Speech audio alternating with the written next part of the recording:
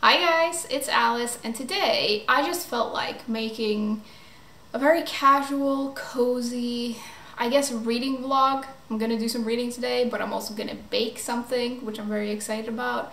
And I just thought it could be fun to sort of take you along with me, I guess. Now, we've finally made it to September, which in my book means that it's fall, like I'm in complete fall mode right now. Even though like the leaves haven't started changing or anything, I'm just like, I'm so excited for it. It's cooling off a little bit here too, which I just love this time of year. I usually feel like when the seasons change, I always get like a renewed sense of like, I get really inspired and I don't know, I get really excited about it. And I feel really lucky that I live in a place that has like all 4 full seasons. Even though I don't love summer, I think it's nice to just have all of them. I remember when I went to photography school, we had a teacher who kept like telling us how lucky we were to live in a place that had all like 4 seasons and how amazing that is.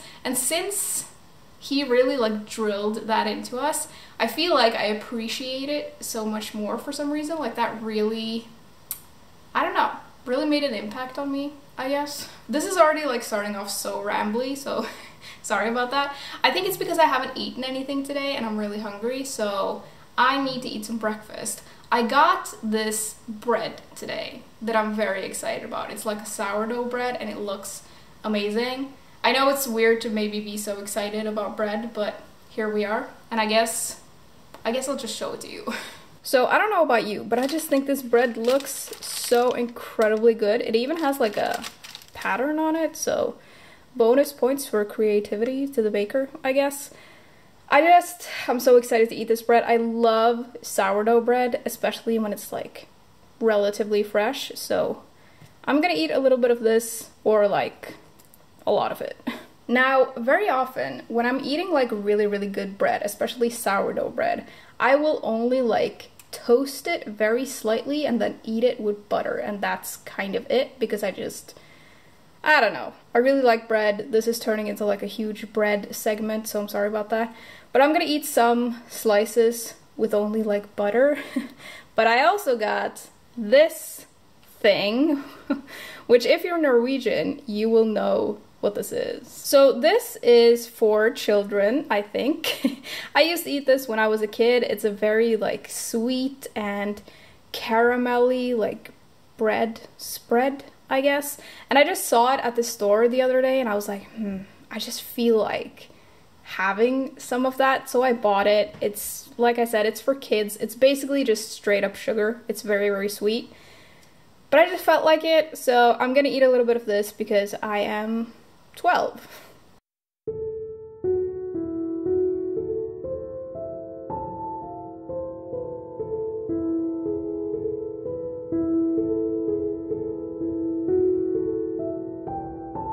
Alright, so having eaten, I feel a little bit better, and that bread was really, really good, and the spread that I put on it, honestly, it was really good. It's like straight up sugar, but it was really good. Like I said, I do have plans to bake something today, and we're gonna do that soon because the dough needs time to like rise and everything. But I thought first we could just relax a little bit and have a little bit of a chat. I got a comment the other day saying that it would be nice to have like an update on what's going on in Norway these days and how things are going. So I figured we could just chat a little bit about that. While I'm talking about that, I'm also going to continue this crochet project that I'm working on. I don't know how well you can see this, but it's basically just, it's a blanket, and I'm making this for one of my friends. I really like crocheting things like this because it's very, very easy and I can do like other things at the same time, like watch TV series or a movie or talk. But I've been working on this for months and months and I need to get it finished, so we're just gonna multitask a little bit. So I remember that I mentioned in a vlog, I talked a little bit about the coronavirus and everything when it first broke out here, and things went pretty well. Like, we had a period of like shutdown and it seemed like that really worked and no one was allowed to travel in or out of the country really. And a lot of people were put in quarantine. I was also put in quarantine because I got sick. I don't think I had the coronavirus, but I just had like the flu, and I stayed at home for 2 weeks just in case. I felt like we got things under control pretty quickly, and we've started like really opening back up. And like during the summer, it was pretty alright, and there wasn't a lot of cases, not a lot of people were in the hospital. But then the government opened our borders to certain countries so that people could travel. And after a summer of doing that, a lot of people brought the virus back. So now things are a little bit like, again. As far as I can tell, it's not as bad as it was, but maybe we're just better prepared now. But there are less people in the hospital, at least, which is good. And yeah, it's been an interesting like month because a lot of people have started school in August, and usually like universities and stuff, they will have like a week where they do a lot of social events, and obviously people hang out a lot, and a lot of that has been cancelled. A lot of like clubs and stuff have shut down, or they have to shut down pretty early in the evening. And yeah, that, I don't know how well that really worked. A lot of people felt like that really sucked, and I understand that because it can be difficult to like get to know people when you're starting a new school and stuff. And yeah, I don't know. I think the result was that a lot of people just decided to have parties at home instead, and I don't know how clever that is. I gotta say, I am a little bit like surprised by how desperate people are to party. Like I don't like going to parties. I like hanging out with my friends obviously, but I'm not a huge partier. I never like go out on the town because I'm just not into it. But people have really been struggling with it, which I can understand. Like if that's what you like to do, it sucks not being able to do that. But I've noticed that there's been a lot more like home parties just in the area where I live, and yeah, I imagine that's not great. Obviously there are people who take precautions, they make sure that people try to like stay away from each other, but obviously if you're drinking, that 1 meter gets real small when you're drunk. So yeah, I don't think that's great. As far as I can tell, there seems to be like a lot of contagion within like younger groups of people now, and that worries me a little bit because a lot of younger people, like I myself, could get it and not know, which is the worst. Just to like illustrate the point of how desperate people are to just like, yeah, have a good time. Someone in Oslo had a party. They like arranged a party in a cave the other day. I think it's like a week ago. And this cave was like shut off. It's an old shelter. I think it's an old like bomb shelter. And someone decided to like break into this place and invite a bunch of people and like have a rave in this cave. That rhymes. But that's what they did. And as you can imagine, that's not a great idea. Now, I don't think maybe the people who did this realized what was gonna happen, but I also feel like you should have maybe, I mean, like, don't break into places and have cave parties, like, honestly. They apparently, like, brought some sort of, like, thing to play music and stuff. I don't know the English word for it, but those things, they make, like, fumes, right? And the ventilation in this cave was not good at all. So a lot of people, luckily no one died, but a lot of people fainted because the oxygen level in this cave got so incredibly low, so they just passed out. I think some of them had like carbon dioxide poisoning, which is really, really bad. And I think the police, it was either the police or the fire department, they like measured how much oxygen was in this cave, and it was at like 16%. And that's just, that is next level. I kind of hope that this is something that happened because of COVID. I hope that's why. I hope that this is like a situational thing and people aren't this desperate to party and this stupid just on a regular basis. I really hope so, but I don't really know. But like, what is happening? I do think things are like relatively under control though. They haven't like started closing things down again, but they've sort of slowed down the process of really opening things back up. And a lot of countries are like on the red list now where you can't travel. Basically, you can't travel anywhere right now. And I feel like that's probably a good thing. I don't really know. We have had like whole schools that have shut down because like a teacher got sick or got diagnosed with the virus and they had to shut the whole school down because people had to go into quarantine. And that feels like pretty dramatic, I guess. And to me, it feels like more people are sick, but less people are being hospitalized and less people are dying. So I guess that's a good thing, but it's not a good thing to have this thing floating around. Although, I guess that's just the new normal, like we're gonna have this floating around for a really long time. I have mentioned this before, and this is still a thing, but I think that people are really, really tired of hearing about the coronavirus and like having to take precautions all of the time. Like a couple of weeks ago, the government said that if you go on like a crowded subway or a crowded bus, especially in Oslo, you have to wear a mask. And I figured like, okay, I'll just wear a mask anyway because better safe than sorry. But then I went on the subway and like no one else was wearing it. And that was a little bit, that wasn't great. I think that the way that the health organizations sort of spoke about this was maybe not that great, because they were like, you can wear a mask, but you don't have to. Masks aren't really that efficient anyway because we don't have that high of a number of cases, so it might not even matter. And that, I feel like when you phrase it like that, most people are going to be like, whatever.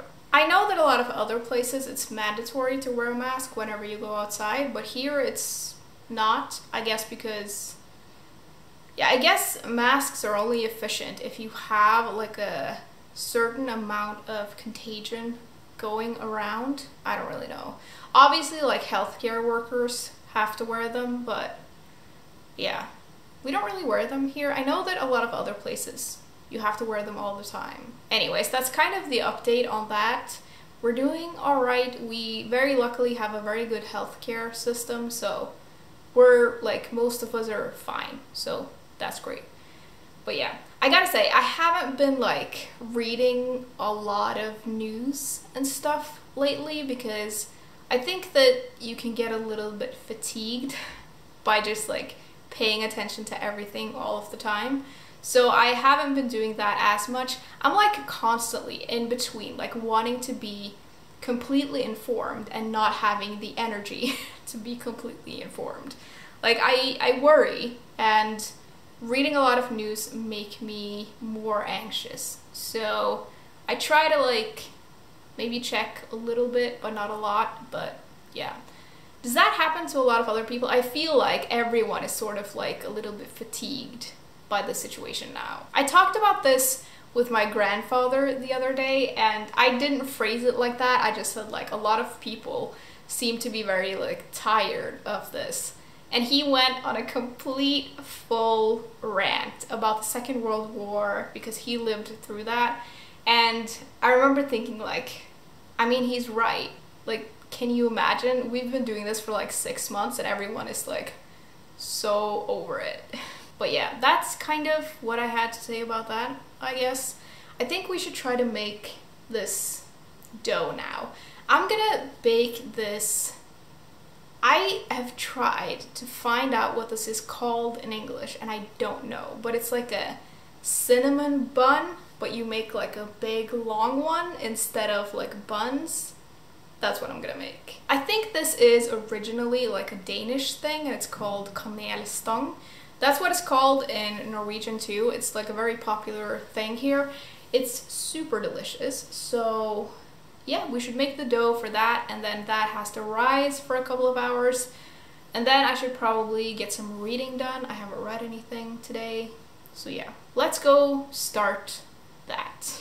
So what I'm gonna make is this thing, except I'm not gonna make it into like a wreath shape. I'm just gonna make it into like a long thing that you cut up. And this is basically a cinnamon bun, but it's, I don't know, looks like this instead of a bun. This is a very easy thing to make. It's basically just a cinnamon bun, except you shape it a little bit differently. And the ingredients is just like flour and butter, sugar, cinnamon, and I guess a little bit of milk or something. I don't really know, but it's very, very simple to make. While I'm making the dough, I'm going to be listening to this podcast called You're Wrong About. I've mentioned this before. It's really, really good. And I'm on like the 5th and final episode of like a 5-part series about this book called Michelle Remembers. And this is basically the book that started like the satanic panic in America in the 80s, and it's been incredibly interesting.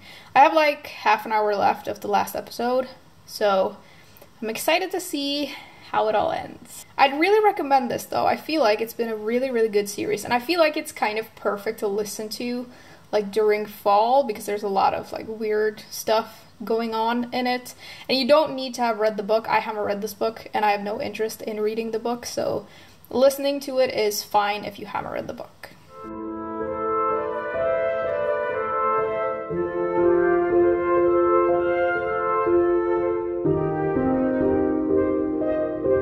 Alright, so the dough is resting and hopefully rising, and I am just gonna leave it alone for a couple of hours and then we'll get to the actual like fun bit. But in the meanwhile, I'm going to read a little bit, and the book that I'm currently reading is this one. This is The Satterper Moonstone by Suyata Massey, and this is the second book in the Perveen mystery series. The first book is this one. This is The Widows of Malabar Hill, and I gotta say, I love the covers of these books. I think they are so pretty. These kinds of covers, they just get me every single time. Like, I love the design, I love the colors, and I like that there's like shiny bits on both of them, and I feel like they go really well together. They match up perfectly. It's very satisfying. These books are set in India in the 1920s. Both of them are set in, 1921. And it's like a cozy mystery series, but it has, I feel like maybe a little bit more to it than your average cozy mystery. Like there's some depth to it, if that makes sense. Not that cozy mysteries in general don't have depth, but some of them like don't. They're not like completely just surface level, if you know what I mean. They do dig a little bit deeper, and I really, really like that. In the first book, we are introduced to Perveen Mystery, who is a female lawyer, and she's actually at least Bombay's first female lawyer, and she might be the first female lawyer in all of India. I don't really know. But it's set in Bombay, and she works in her father's lawyer's office, and she's sent off on this case. And she gets this case because she is a woman, and it involves like these women who live, I don't know if I'm gonna say this right, but I think the word is purda. I don't really know, but it's like women who live in seclusion, and they don't really have any contact with any men other than their own family. These women, they need to be like interrogated for something, and the only way to really do that is to send in a woman, so they send in this female lawyer. And I really, really liked this. I felt like it did a lot of really good things. We have like this case, but we also learn about this female lawyer's like backstory, and there's some really disturbing but also really interesting stuff about that. She was married and she's run away from her husband, and like that bit is also like a great part of this book. Now, I have started this already. I'm like 25 pages in, and in this one, Perveen is sent off into this like, it's kind of hard to explain. I feel like what I've read so far, it was a little bit confusing. There were a lot of like names, and I don't know, it was a little confusing, but she's going up to this royal family, in Sadipur, which is a part of India where the British don't rule, I think, and they have like a monarchy, and she is going up there to, I don't know, to try to figure out, it's not really clear, but there's some sort of like, I guess they need a lawyer and they're sending her because she's a woman. I don't really know. I am excited to see how this is gonna be. I feel like I'm always a little bit apprehensive about reading like second books in series because sometimes they're just not as good, and I feel like in this one we have like two storylines. We have the storyline of this like case, and then there's also the storyline of Parveen's background, and you can't really carry that on to this, I don't think. So if this is just about the case, I don't know how that's gonna be. I don't know how much sense this is making. If you've read them, you probably understand what I mean, but yeah. One thing that I do really like about this is that it has a map of the princely state of Sadipur, and it also has like a family tree, which I feel like is gonna be very helpful. This is like the royal family that she's going to, I think. A thing I noticed just now is that this author has apparently written a lot of books, and here it just says Japan books, and then there's a bunch of titles, and I wonder if these are like fiction books.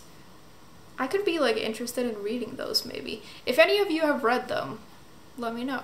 Anyways, I'm gonna read a little bit now, and I'll probably update you when I've read a little bit and the dough is ready to continue with.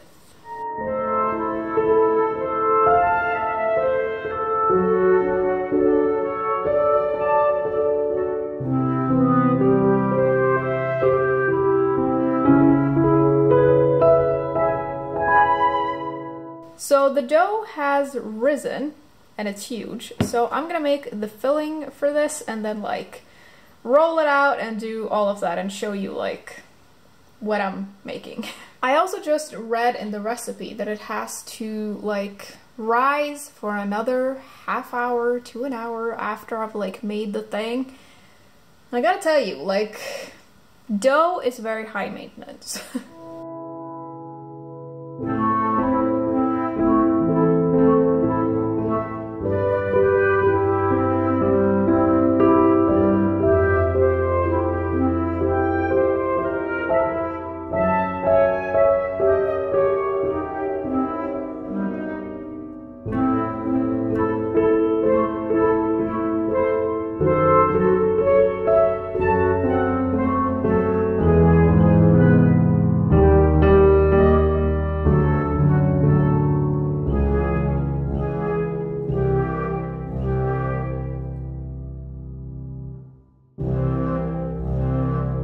So this is what it looks like. I had to split the dough into two because there's too much of it. But I made two of these, and it's basically just a cinnamon bun, but in this shape, I guess. So now we're gonna let this rest for about half an hour, 45 minutes, and then it goes into the oven. So while that's doing its thing, I'm gonna continue reading this. I've only read another 2 chapters because I got a little bit distracted earlier.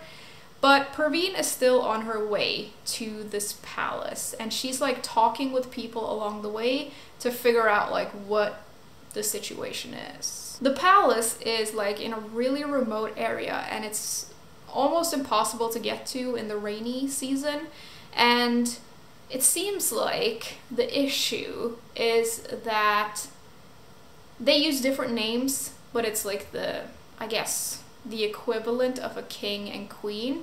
The king has died and he has a son who is the heir, and the heir's mother and grandmother are like at odds as to what to do with his education, because his mother wants to send him to England and his grandmother wants him to stay at the palace. And it seems like there's some, like, they're concerned about his safety for some reason. And on the back here, it does talk a little bit about a royal curse. So maybe That's the thing too. I can't really tell if this is gonna be as good as the first one or not yet. I am like in a little bit of a weird reading mood. I'm getting distracted very easily. I don't think that's the book. I think that's just like me. I kind of want to just watch some series, but I also want to read. So the struggle is real. I am like making my way through Criminal Minds these days, which is a show I've seen an episode of here and there, and then I decided maybe I should just try like watching full seasons and see how I like it. Criminal Minds started in 2005, and the earliest season is like, you can tell it's getting a little bit old. I'm only on like season 3 now, and there are 15 in total, so I've got quite a lot to watch, but I'm really enjoying it. And I kind of want to watch that, but I also want to read, but I can't read while I'm watching a TV series. So I do think I'm going to prioritize reading though, at least until that thing that I'm making is done.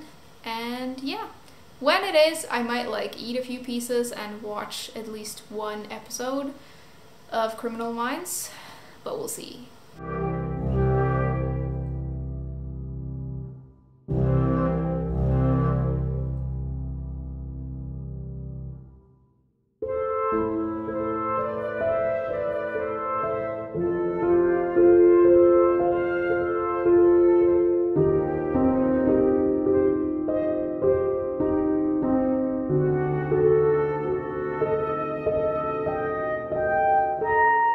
So it's been like a couple of hours now, and I have eaten quite a lot of that cinnamon thingy that I made, and I have been reading, and I've made it to the like 100-page mark.